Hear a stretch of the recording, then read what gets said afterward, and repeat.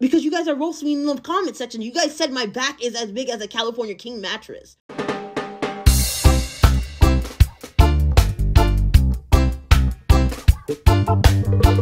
What makes me not good enough for aliens? I definitely don't want to think it's anything negative about me, you know, because I'm doing everything that you would possibly do to get abducted. I read all the shit. I stay out late by myself. I have a little keyboard and I play the do-do-do-do-do all the time.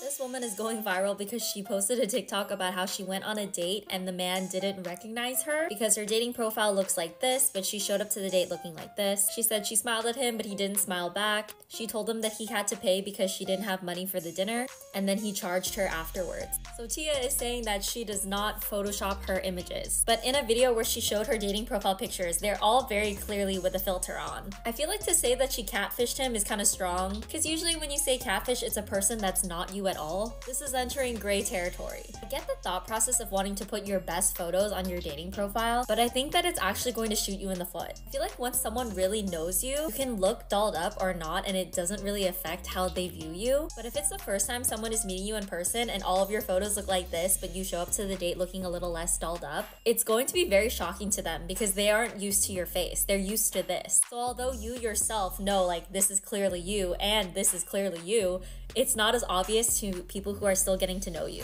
Also, I feel like the date should have ended already when he said that you don't look like your pictures, because that clearly shows how he's feeling inside. Like, it wasn't going to work after that. I know there's been some discourse on whether or not she did this on purpose and if she's making these videos even though she knows that she catfished him. Personally, I don't think she did this on purpose. I feel like it's really easy to get used to what your own face looks like and seeing filtered versions of yourself and just knowing that it's you. So to yourself, it's a less of a contrast than what other people will see. But what do you guys think? Because you guys are roasting me in the comment section. You guys said my back is as big as a California King mattress.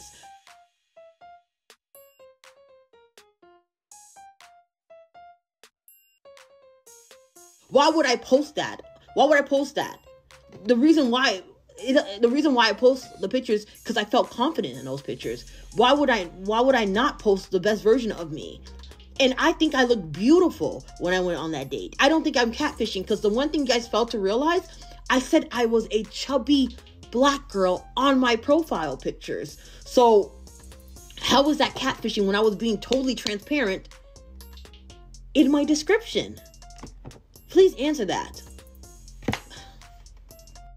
Hey guys, I'm making a quick... Oh, Lord have mercy.